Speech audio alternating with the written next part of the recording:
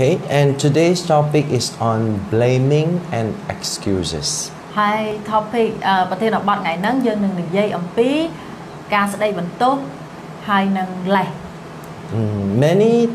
times when people blame, well, this blaming there are two parts. Okay, first part is physically, that means you are physically arguing with someone, or the other one is an internal thing, which is the blaming. You didn't say it out, but in your head you keep thinking that it is someone else's fault. So two parts. អញ្ចឹងតកតងជាមួយនឹងការស្ដីបន្ទោស blaming ហ្នឹងស្ដីបន្ទោសគឺវាមានពីរទី1គឺមានន័យថាតកតងជាមួយនឹងយើងតកតងជាមួយនឹងអ្នកការស្ដីបន្ទោសគឺមានអ្នកណាចង់និយាយថាយើងស្ដីបន្ទោសចេញទៅខាងក្រៅហើយខាងមួយទៀតគឺវាតកតងជាមួយនឹង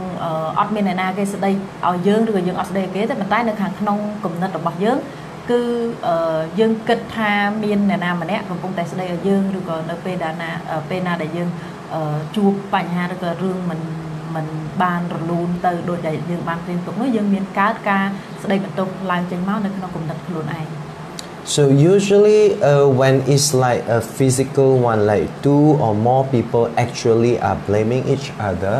ឧទាហរណ៍ថាអាហ្នឹងតកតងជាមួយនឹង physical តកតងជាមួយនឹងអ្វីដែលយើងមើលឃើញបានណាឧទាហរណ៍ថាវាមានមនុស្ស2នាក់ដែលស្ដីបន្ទោសឲ្យគ្នាទៅមកទៅវិញ And usually this happened is because one party they want to win, and then it is because of they thought that if they win in this argument and then they are like the winner. ហើយមួយទៀតគឺមានន័យថាជាធម្មតានៅពេលដែលមនុស្សពីរនាក់ឆ្លោះប្រកែកគ្នាស្ដីបន្ទោសគ្នាឲ្យទៅស្ដីបន្ទោសគ្នាទៅមកទៅវិញអញ្ចឹងគឺមានន័យថាប្រកាសជាមានដៃគូមួយចំហៀងគឺចង់ឈ្នះហើយណាអញ្ចឹងធម្មតាមនុស្សឆ្លោះគ្នាពីរនាក់មាន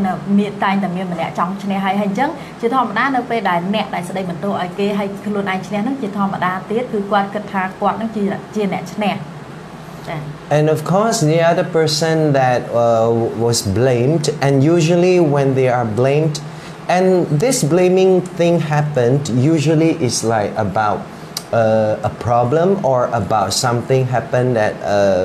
didn't go according to the plan or is due to happiness when this person doesn't find that happiness and then start to blame. ចឹងឧទាហរណ៍ថាដូចជានៅក្នុងដៃគូអញ្ចឹងនៅពេលដែលមានមនុស្សម្នាក់គាត់មានបញ្ហាឬក៏ធ្វើអីមិនសមដោយបំណងឬក៏ជាដៃគូដែលគាត់ចង់បាននៃមានន័យថាឧទាហរណ៍ងាយយកដោយការយកចិត្តទុកដាក់ឬក៏អត់មានបានទទួលអារម្មណ៍ថាមានសេចក្តីសុខឬក៏សុភមង្គលណាអញ្ចឹងគាត់ចាប់ផ្ដើមស្ដីបន្ទោសទៅកាន់ដៃគូរបស់គាត់ហ្នឹងមកខាងទៀត Yeah, so then the other person who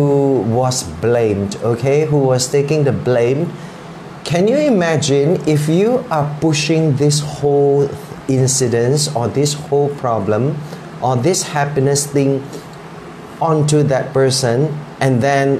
how would this person feel? It's like he or she needs to take up the full responsibility for that problem or for that unhappiness or for that incident. ចឹងសម័យមើលថាឧទាហរណ៍ថាចំពោះបុគ្គលដែលគាត់ត្រូវបានស្ដីបន្ទោសវិញអញ្ចឹងណាអញ្ចឹងយើងសម័យមើលថាតើបើបុគ្គលហ្នឹងណានៅពេលដែលយើងមានរឿងហេតុការណ៍ណាមួយកើតឡើងយើងស្ដីបន្ទោសទៅកាន់គាត់យើងគិតថាតើគាត់ហ្នឹងបុគ្គលម្នាក់ហ្នឹងមិនថាជាបរិសុទ្ធឬក៏ស្ត្រីទេមានន័យថាតើបុគ្គលម្នាក់ដែលត្រូវបានគេស្ដីបន្ទោសហ្នឹង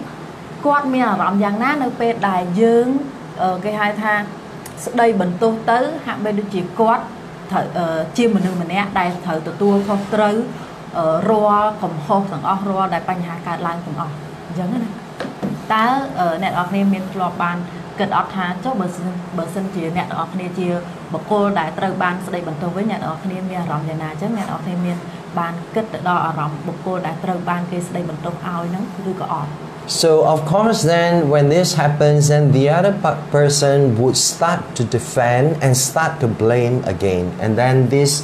blaming process go on and on. អ ហើយអញ្ចឹងទៅមានន័យថាវាមានការសងសឹកគ្នាទៅមកទៅវិញនៅពេលដែលដៃគូម្នាក់គាត់ចាប់ដើមស្ដីបន្ទោសនៅពេលដែលរឿងអីអត់បានដូចចិត្តឬក៏អត់ទទួលមានអារម្មណ៍ថាមានសុភមង្គលអីអញ្ចឹងគាត់ចាប់ដើមស្ដីបន្ទោសទៅកាន់ដៃគូរបស់គាត់ម្ខាងទៀតអញ្ចឹងដៃគូរបស់គាត់ម្ខាងទៀតនៅពេលដែលមានបញ្ហាអីគាត់ចាប់ដើមស្ដីឲ្យគ្នាត្រឡប់មកវិញអញ្ចឹង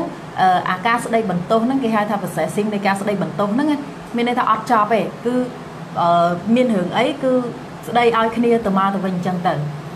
So how to solve this problem then អញ្ចឹងសំណួរសួរថាតើគួរតែដោះស្រាយមានន័យថាយើងដោះស្រាយបញ្ហានេះដោយរបៀបម៉េច So now the solution is that when this happens, this is like a physical. Remember, there are a few things. Yeah. First, we start with the physical. So if it's a physical blaming and even go on to a fight already. So. Okay. អញ្ចឹងគឺយើងត្រូវមានន័យថាដំណោះស្រាយនោះគឺឧទាហរណ៍ថាតកតងជាមួយនឹង physical គឺមានន័យថាអ្វីដែលយើងមើលឃើញហើយយើងបង្កើតកំហុសមកហើយយើងចាប់ផ្ដើមធ្វើការឆ្លោះប្រកែកគ្នាឬក៏ស្ដីបន្ទោសគ្នាទៅមកទៅវិញហ្នឹង So what you can do here is that អ្វីដែលយើងគួរតែធ្វើបាននោះគឺ Okay, now the thing is because blaming usually is like happens between two person and then they are talking about this incidents or this problem or this unhappiness that is in between. So this problem is like in between these two person. អញ្ចឹងគឺមានន័យថាឧទាហរណ៍ថាមនុស្សពីរនាក់អញ្ចឹងដូចគាត់និយាយអញ្ចឹងមនុស្សពីរនាក់ឆ្លោះប្រកែកគ្នាណាមនុស្សពីរនាក់ឆ្លោះប្រកែកគ្នាហើយជាធម្មតាអ្វីដែលគេតែងតែស្ដីបន្ទោសឬក៏បង្កើតចំនួននោះគឺជាធម្មតាគេនិយាយ So let's say this is the problem. Okay, you Okay. អញ្ចឹងនេះមនុស្សពីរនាក់ហើយគេឆ្លោះប្រកែកគ្នាណាអញ្ចឹងអ្វីដែលគេស្ដីបន្ទោសឬក៏អ្វីដែលមានបញ្ហានោះជាធម្មតាគឺគេតែងតែស្ដីបន្ទោសในរឿងចំណុចកណ្ដាលគឺមានន័យថាអារឿងដែលកើតឡើងដែលនៅប្រឡោះកណ្ដាលពួកគេហ្នឹងគឺមានន័យថាតែងតែកើតឡើងតែងតែស្ដីបន្ទោសឲ្យគ្នានៃរឿងមួយទៀតដែលមិនមែនជាខ្លួនពួកគេផ្ទាល់ Okay, so when these two person is fighting about this problem, and then of course when they fight, even sometimes very bad words, very hurting words would come out. អញ្ចឹងជាធម្មតាបើសិនជាបុគ្គលនឹងគាត់តែងតែផ្ដោតសំខាន់ទៅលើបញ្ហាដែលនៅប្រឡោះកណ្ដាលពួកគេហ្នឹងគឺតែងពេលខ្លះពាក្យសម្ដីដែលគេហៅថាអត់គួរនិយាយក៏ពាក្យសម្ដីដែលមិនគួរឮក៏ឮមានន័យថាពាក្យសម្ដីអាក្រក់អីហ្នឹងវាចេញមកពីផ្នែកខាងកណ្ដាលនឹងដូចគ្នា Okay, and then relationship broken between these two person. ជាបណ្ដាលជាមូលហេតុដែលធ្វើឲ្យពួកគាត់ទំនាក់ទំនងរបស់ពួកគាត់ទាំងពីរហ្នឹងគឺបែកខ្ញែកគ្នា So how then to solve this problem? អញ្ចឹងតើដោះស្រាយបញ្ហាហ្នឹងដោយរបៀបណា First of all,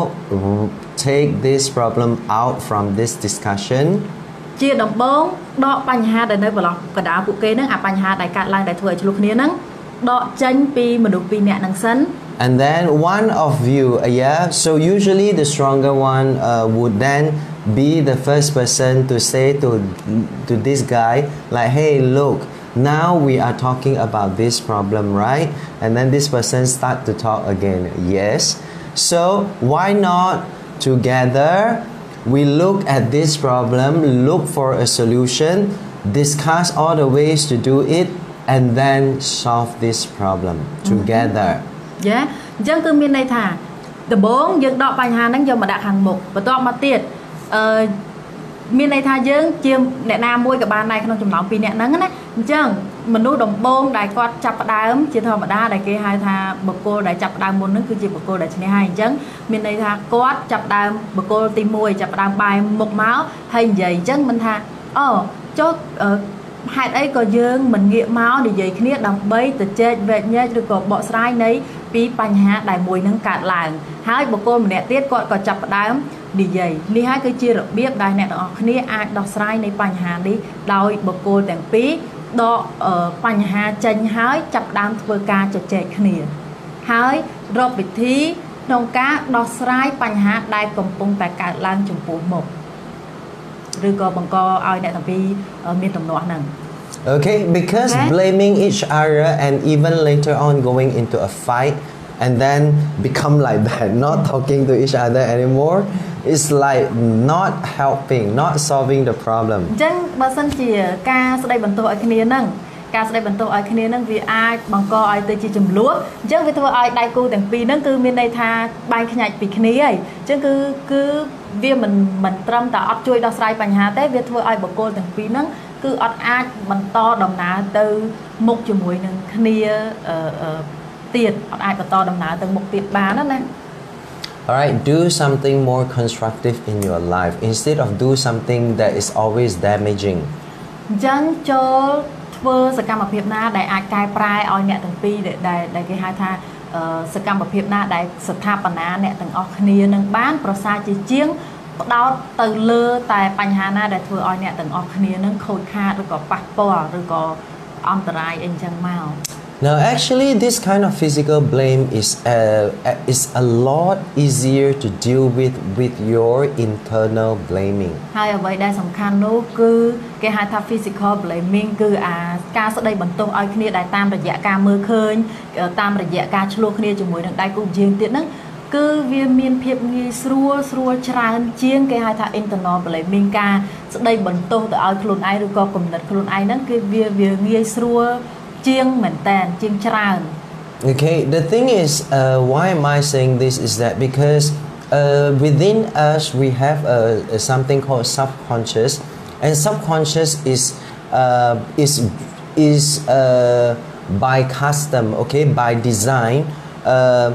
is inside of us helping to protect us. អញ្ចឹងនៅក្នុងខ្លួនរបស់យើងនៅក្នុងមនុស្សយើងហ្នឹងទាំងមូលហ្នឹងគឺមានអ្វីមួយដែលគេហៅថាអនុសម្បញ្ញៈរបស់យើងហ្នឹងហើយជាធម្មតាអនុសម្បញ្ញៈហ្នឹងដែលគេហៅថាគឺជាការ design ឲ្យកើតឡើងមកជាការរកការធ្វើអ្វីមួយគឺជាការរៀបចំនៃអនុសម្បញ្ញៈហ្នឹងអញ្ចឹងជាធម្មតាមិនថាបញ្ហាណាទេគឺជាធម្មតាអនុសម្បញ្ញៈរបស់យើងហ្នឹងគឺតែងតែបង្កើតរឿងអីមួយដើម្បីគេហៅថាមកប្រថិតយើងនៅពេលដែលយើងមានបញ្ហា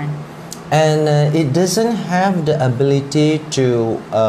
analyze or to think or to reason. ហើយអ្វីដែលសំខាន់នោះអនុសម្បញ្ញៈនឹងផងដែរមិនមានសមត្ថភាពក្នុងការវិភាគក្នុងការបែងចែកឬក៏គិតថាមួយណាត្រូវឬក៏មួយណាខុសឬក៏អ្វីគួរអ្វីមិនគួរទេ So a lot of the times when something bad happened and then for people who do not still know how the subconscious work is that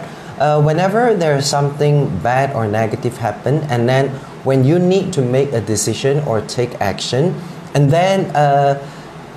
you may use your conscious mind a lot to think of a way to find a way but actually the person who give information to your subconscious to come up with a decision or an answer is your subconscious ចាអញ្ចឹងជាធម្មតាសម្រាប់បងឬក៏សម្រាប់គ្នាយើងមួយចំនួនដែលគាត់អត់ទាន់យល់ថាអនុសម្បញ្ញៈរបស់យើងធ្វើការយ៉ាងម៉េចណាអញ្ចឹងរាល់ពេលណាដែលមានរឿងណាមួយមិនល្អកើតឡើងឬក៏រឿងអាក្រក់ណាមួយដែលយើងកើតឡើងហើយយើងចាប់ផ្ដើមធ្វើការសម្រេចចិត្តឬក៏មានន័យថាយើងចាប់ផ្ដើមធ្វើការថាអូតើយើងគួរតែដោះស្រាយនឹងបញ្ហាចំពោះមុខនឹងបែបណាអញ្ចឹងអ្នកទាំងអស់គ្នាជាធម្មតាអ្នកទាំងអស់គ្នាប្រើគេហៅថា concept ខាងមុខគឺមានន័យថាសម្បញ្ញៈរបស់អ្នកទាំងអស់គ្នាក្នុងការគិតក្នុងការវិភាគក្នុងការបែងចែកក្នុងការសម្រេចចិត្តថាតើរឿងហ្នឹង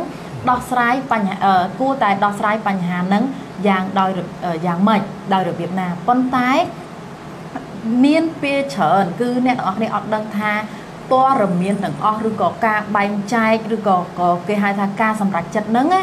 គឺចេញមកពីអនុសម្បញ្ញៈរបស់អ្នកដែលផ្ដល់ឲ្យសម្បញ្ញៈរបស់យើងគឺមានន័យថានៅពេលដែលរឿងមួយមិនល្អកើតឡើងយើងចង់សម្រេចចិត្តឬចង់ដោះស្រាយថារឿងហ្នឹងល្អឬក៏មិនល្អគឺត្រូវបញ្ជូនទិន្នន័យពីអនុសម្បញ្ញៈមកសម្បញ្ញៈរបស់យើងហើយពេលនោះទើបយើងអាចបែងចែកបានថារឿងហ្នឹងយ៉ាងម៉េចSo this is why then if you are not strong, you have not putting a lot of great files, great information in your subconscious. This is why then when something bad happen and then if there is a blaming situation for you, your immediate reaction is to react to that, is to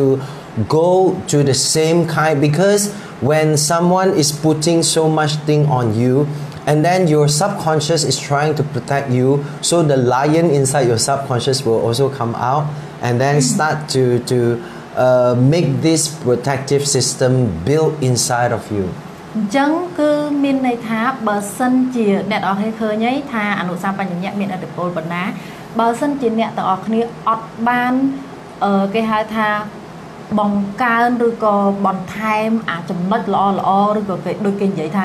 បង្កើត file ណាបង្កើត file ដែលល្អគឺឬព័ត៌មានដែលល្អឬក៏រឿងដែលល្អចូលទៅក្នុងអនុសម្បញ្ញៈរបស់យើងនោះទេបើយើងខ្វះអាហ្នឹងអញ្ចឹងនៅពេលថ្ងៃណាមួយដែលយើងជួបបញ្ហាមិនល្អជួបរឿងមិនល្អពេលនោះហើយគឺមានន័យថាកាលណាយើងខ្វះព័ត៌មានល្អឬក៏គំនិតល្អច្រើនហ្នឹងគឺយើងចាប់ផ្ដើមគេហៅថានិយាយភាសាមួយសាមញ្ញទៅគឺកាត់សេចក្តីណាគឺកាត់សេចក្តីយើងចាប់ផ្ដើមកាត់សេចក្តីយើងចាប់ផ្ដើមសម្រេចចិត្តនោះគឺគេហៅថាដូច reaction អញ្ចឹងដូច react ទៅលើនឹងអញ្ចឹងគឺមានន័យថាបញ្ចេញសកម្មភាពទៅលើរឿងគេហៅថាតបទៅលើបញ្ហានឹងវិញគឺវាប្រៀបបានដូចជាបើសិនជាអ្នកនរគ្នាគេហៅថាបើសិនមើលនិយាយឲ្យស្រួលស្ដាប់ទៅគឺនៅពេលដែលរឿងបញ្ហានឹងកើតឡើងគឺអនុសម្បញ្ញៈរបស់យើងព្យាយាមចេញដូចគេហៅថាកំហឹងតោអញ្ចឹងគេហៅថា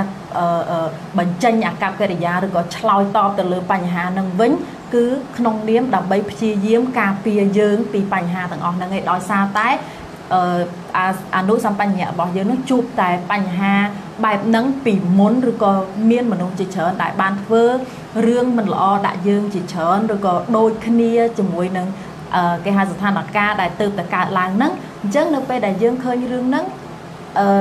យើងអត់មានព័ត៌មានល្អឬក៏យើងអត់មានព័ត៌មានណាដែលយើងអាចបែងចែកវិភាគថាវាត្រូវឬក៏ខុសច្រើនទេអញ្ចឹងគឺវាចាប់ផ្ដើមឆ្លើយតបទៅលើបញ្ហាហ្នឹងទៅតាមបទពិសោធន៍ដែលយើងធ្លាប់ជួបប៉ុន្តែក្នុងន័យជាការពារយើងអញ្ចឹងណា Okay, and then this is why then well we learn about the introvert and extrovert. So when this comes out, when your subconscious come up with a protective system, so when it is the extrovert, so they will then say it out. But for introvert, a lot of the times they do not say it out, but they have this thing kept inside of them. អញ្ចឹងយើងបានរៀនរួចហើយតកតងមួយមនុស្សប្រភេទ introvert និង extrovert អញ្ចឹងយើងដឹងហើយបើសិនជាមានបញ្ហាណាមួយកើតឡើងឬក៏រឿងដូចដែលជួបស្ថានភាពដូចដែលយើងនិយាយមិញអញ្ចឹងបើសិនជាគាត់ជាបុគ្គលដែលគេហៅថា extrovert នៅពេលដែលបញ្ហានឹងកើតឡើងគាត់នឹងឆ្លើយតបទៅលើបញ្ហាហ្នឹងគាត់នឹងនិយាយចេញទៅតាមអាគំនិតដែលគាត់មានគំនិតដែលគាត់គិតឃើញហ្នឹងគាត់នឹងឆ្លើយតបទាំងកាយវិការទាំងពាក្យសម្ដីទៅលើរឿងដែលកើតឡើងហ្នឹងប៉ុន្តែបើសិនជាគាត់ជាមនុស្សប្រភេទ introvert វិញគឺគាត់អត់និយាយចេញទេប៉ុន្តែគាត់ព្យាយាមទុកអារម្មណ៍ទុកអាពាក្យសម្ដីដែលគាត់ចង់និយាយហ្នឹងនៅក្នុងខ្លួនរបស់គាត់កាន់តែច្រើនឡើងទៀត So then for those introverts, when they have this information kept inside of them, but inside of their mind, they keep thinking whose fault, you know, everybody else's fault, not their fault.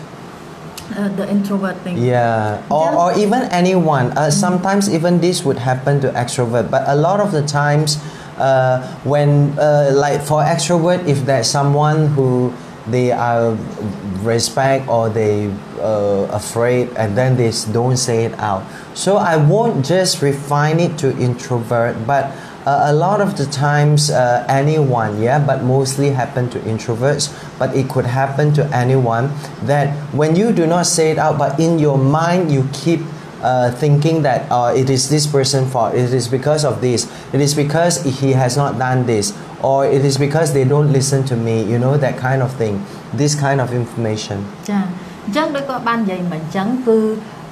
ឧទាហរណ៍ថាចំពោះដែលបុគ្គលដែលគេហៅថា introvert ភាគច្រើនគាត់អត់និយាយចេញមកក្រៅគាត់ព្យាយាមទុកនៅក្នុងខ្លួនឯងប៉ុន្តែអ្វីដែលគាត់គិតនោះគឺគាត់ចាប់ផ្ដើមបែងចែកថាគាត់ចាប់ផ្ដើមគិតថាអូតើជាកំហុសរបស់អ្នកណាតើជាកំហុសរបស់គាត់ឬក៏ chia cầm ho rồi bao nè cục nghĩa bàn tay mình mệt chia cầm ho rồi bao quạt ấy chân màu bàn tay đôi lúc của ban bạch chạm mình chân tham mình quạt mình mệt đau sòng khăn từ lơ tại introvert mùi đi chụp bua tại bậc cô đại ở châu chân vậy sau đây chân mà cái mùi đi cứ chụp thò mặt á sẽ cam một phép năng hai ca nó viết ca lang từ lơ group mình đồ group khnia đôi kia vậy tha vì ca lang từ lơ nẹt cục khnia bàn tay viết có ai ca lang chụp bua mình bậc cô đại introvert đại bàn tay introvert mà chụp luôn đại quạt kê tha quạt miền ca cờ rốt quạt miền ca chết đắng quạt ẩm dậy chân mọc hẻo phang phang ấy quạt nó cật đôi cái nè chẳng mình chấm pua ta bọc con nam mà nè té cứ ca mà đồ cục ca từ lơ mà đồ cục riêng nơi đại miền Pành Hà lái của quạt chặt đào cật tha tá cùng ho nè nà gặp chia cùng ho nè nà cái khe đại dương cùng phong tay này vậy ní cư dương trong mình dạ thá thị trán cứ ca từ lơ bọc cô đại quạt miền tạ chả rắp chị introvert có ở chỗ chất vậy đây mình tranh mọc cài chẳng hái tớ tìm mua là hái để thưa ai quát tốc to là miếng được cái tốc rộng nâng nơi không quạt trở hay quát chắp đang kết ha ta bờ sân chỉ rương cà lang nâng rương nâng cà lang tranh máu ta chỉ cầm ho rồi bọt nẹt ná chỉ nẹt bạc cả rước cò chỉ cầm ho này ai mình chỉ cầm ho nhóm đại xa tại nhóm hẹp này ai ho hết tại này ai ọt vừa tam khơi nhót nói xa tại ọt đập nhóm ban hiểu nâng tranh màu chẳng nâng cứ quát kết tạ tục nơi không luôn ai vô lấy. So then when this happens, because the thing is when your subconscious prompts you into thinking that way, so that then you yourself feel safe. Like when a problem happen or someone unhappiness is not achieved or the goal of the company is not achieved, and then you immediately come up with this reason that it is because this person fault, that person fault, and then don't listen to me, and then it's not your fault. First, your subconscious do that to make you feel safe, to put you in a safe place, so that then you do not feel like you need to be blamed. Okay, chẳng cứ bà sân chỉ miên Pành Hà là môi để cả lớn đôi dân gì bị việt ra ở chơi tăng bị đau mòn trắng hai bà sân chỉ anh nút xăm Pành nhà rồi bỏ mẹ thằng ở kia chặt đau miên tổng rộng cả kịch bài nâng làng máu nè chết tận á rồi bỏ ở cái miên hai tha nút xăm Pành nhà nâng cứ cron tài vơ ỏi nè nâng nè luôn ai nâng vừa dưới nước miên ở rộng thaสวัสดิភាពแต่ប៉ុណ្ណឹងឯងដោយសារអីដោយសារតែនៅពេលដែលមានបញ្ហានឹងកើតឡើងមួយឬក៏រឿងអាក្រក់ណាកើតឡើងមួយគឺ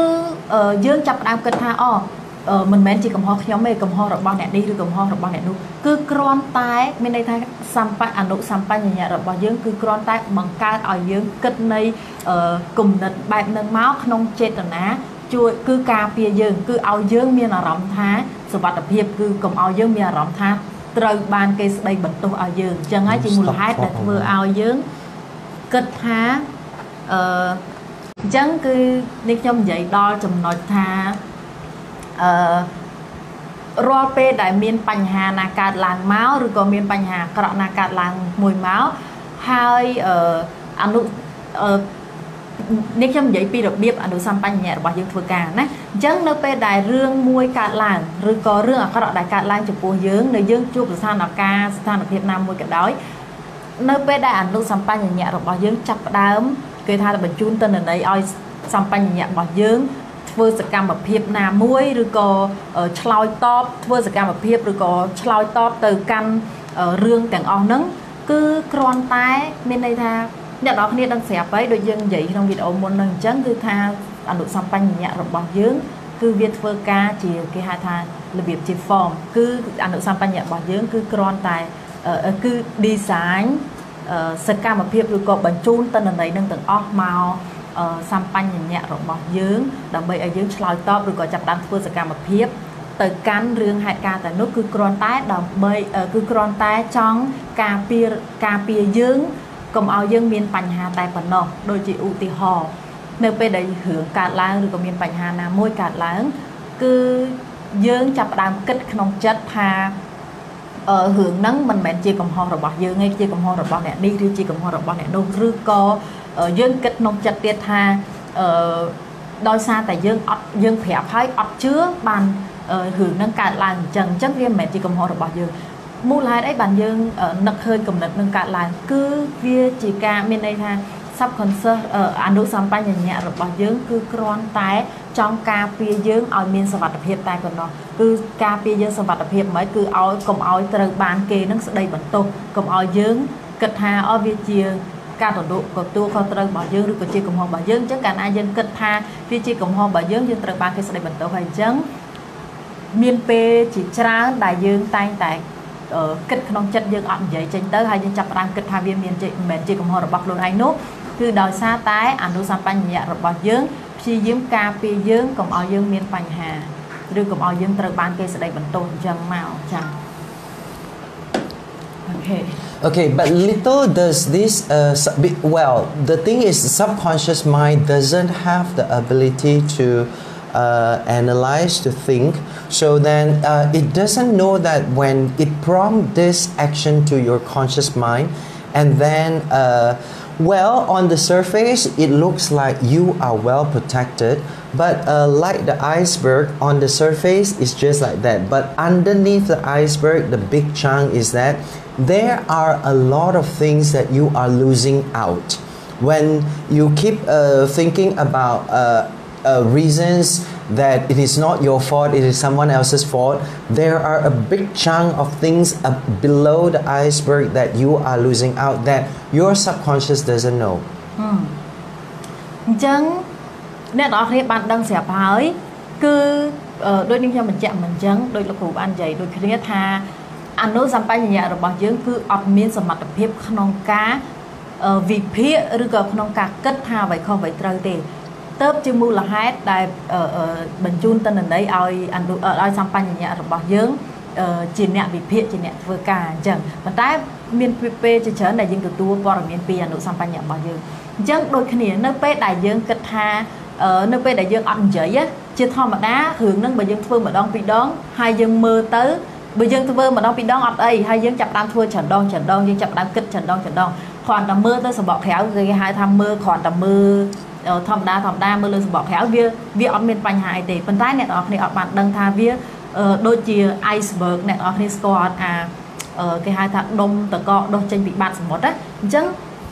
ខាងលើមើលទៅកពកតែបន្តិចទេមានន័យថាដូចដុំតកកនោះវាដុសឡើងតែបន្តិចទេអញ្ចឹងប្រៀបបានដូចជារឿងដែលយើងគិតយើងបានធ្វើអញ្ចឹងរឿងនឹងកាត់ឡើងយើងគិតអញ្ចឹងធ្វើអញ្ចឹងយើងមើលទៅអត់អីទេធម្មតាយើងរួចខ្លួនទេយើងមានអារម្មណ៍ថាសុវត្ថិភាពទេប៉ុន្តែនៅពេលដែលយើងធ្វើវាច្រើនទៅដូចជា iceberg អញ្ចឹងអាដុំដែលដុសចេញពីខាងក្រោមហ្នឹងគឺវាជ្រៅគឺវាធំមែនតើអញ្ចឹង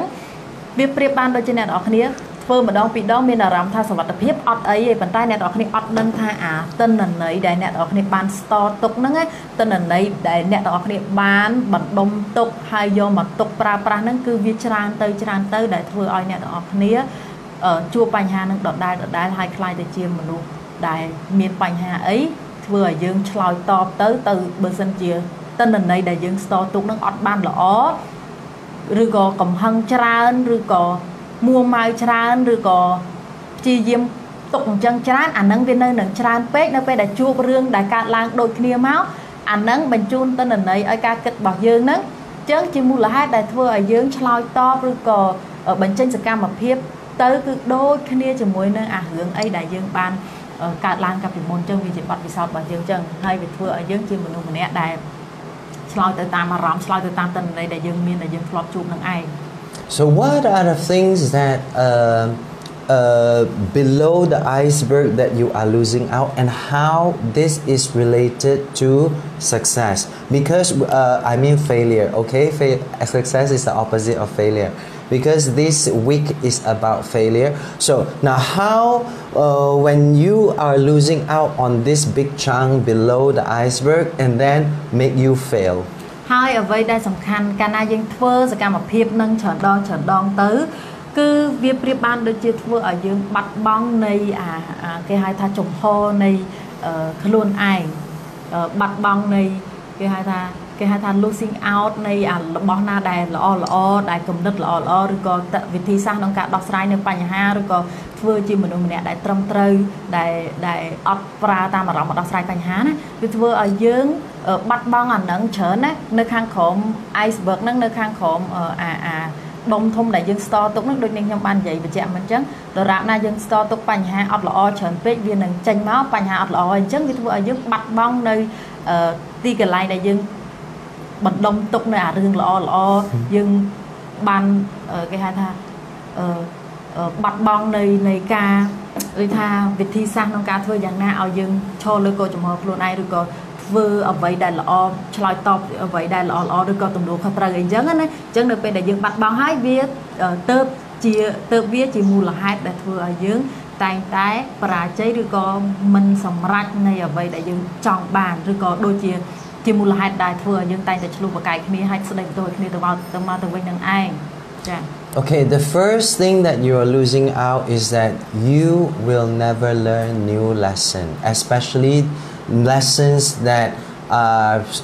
positive and are supporting you to be successful. ហើយនៅពេលដែលយើងចាប់ផ្ដើមបាត់បង់ឱកាសណាដែលល្អដែលរៀនហើយយើងគេហៅថា losing out នឹងហើយវាបាត់បង់នៅអ្វីមួយហ្នឹងគឺនៅពេលដែលយើងចាប់ផ្ដើមបាត់បង់ចំណុចល្អហ្នឹងយើងតែងតែមានន័យថាអត់បានរៀននៅអ្វីដែលល្អអត់បានរៀននៅអ្វីដែលយើងបានកើតឡើងនឹងយើងបាត់បង់នៅឱកាសក្នុងការរៀនពីបទពិសោធន៍ឬក៏រៀនពីមេរៀនឬក៏រៀនពីអ្វីដែលបានកើតឡើងហ្នឹង Second thing, when you have the habit of blaming people and then this become the way you work and then if you do not deal with your subconscious effectively and then this become a program that is running inside of your system and then it becomes your result constantly. So when you constantly do that, this is why then a lot other things like opportunities or even doing great things, creating great things, all will not be happening because there is a blaming program that is already running inside your system. បើសិនជាយើងជាបុគ្គលមួយដែលមានទម្លាប់ស្ដីបន្ទោសឲ្យអ្នកដទៃច្រើនគឺវាកើតឡើងចេញពីការគេហៅថាបើសិនជាយើងនិយាយទៅស្រួលស្ដាប់ចេះបើសិនជាយើងជាបុគ្គលមួយដែលយើងមានទម្លាប់ស្ដីបន្ទោសឲ្យអ្នកដទៃឬក៏មានបញ្ហាអីមួយយើងឆ្លើយតបទៅតាមអារម្មណ៍របស់យើងហ្នឹងណាគឺជាមូលហេតុដែលដោយសារតែយើងបន្តធ្វើសកម្មភាពបែបហ្នឹងច្រើនដងពេកហើយវាចេះតែស្ទទុកនៅក្នុងអនុសម្បញ្ញៈរបស់យើងនៅពេលដែលវាចាប់ផ្ដើមបណ្ដុំច្រើនទៅគឺវាបញ្ជូននៅពេលដែលរឿងអីកើតឡើងមួយវាបញ្ជូនមកវាបញ្ជូនមកសម្បញ្ញៈទើបធ្វើឲ្យយើងខ្លាចជាបុគ្គលបែបហ្នឹងហើយអញ្ចឹងហើយក៏មានវាមានរឿងជាច្រើននៅពេលដែលរយៈពេលជាច្រើនមកទើបតែយើងអត់ដែលបានដឹងយើងអត់ដែលបានចាប់អារម្មណ៍ណាអញ្ចឹងវាធ្វើឲ្យយើងបង្កើតជាបញ្ហាឬក៏យើងមិនសម្រេចដល់គោលដៅអញ្ចឹងហើយទើបជាមូលហេតុដែលគេនិយាយថាគឺដើម្បីធ្វើឲ្យយើងមានការគិតឬក៏បញ្ចេញសកម្មភាពមកឲ្យត្រូវឬក៏បញ្ចេញសកម្មភាពមកឲ្យវាគេហៅថាឲ្យល្អប្រសើរនោះគឺតតែយើងបង្កើនគេហៅថា store ទុកនៅរឿងដែលល្អឬក៏ព័ត៌មានដែលល្អចេញមកសិនអញ្ចឹងណាអញ្ចឹងបើសិនជាយើងមានទម្លាប់ស្ដីបន្ទោសច្រើនពេកយើងចាប់ដើមអត់ព្យាយាមរៀនអត់ព្យាយាមអ្វីដែលពង្រឹងខ្លួនឯងឲ្យគេហៅថាឲ្យកាន់តែមានសមត្ថភាពខ្លាំងទេយើងប្រមូលផ្ដុំមករឿងអត់ល្អនេះច្រើនពេកនៅពេលដែលរឿងចេញមកគឺវា react ចេញទៅអញ្ចឹងហើយយើងអត់បានដឹងវាជាមូលហេតុធំមួយដែលធ្វើឲ្យយើងតែងតែបរាជ័យចំពោះអ្វីដែលយើងធ្វើឬក៏ជាមួយខ្លួនឯងនឹងផងដែរ So when this happens, when this blaming system is like a software that is running in your computer. All right, when this is running it within your own system already, this is why then a lot of the times non-achievement, okay, and then a lot of successful things will start to slowly leave you because of this system that is running within you that is rejecting all of these things that is outside, because inside of you there is already a negative system that is running inside of you, so positive things very hard to enter your life.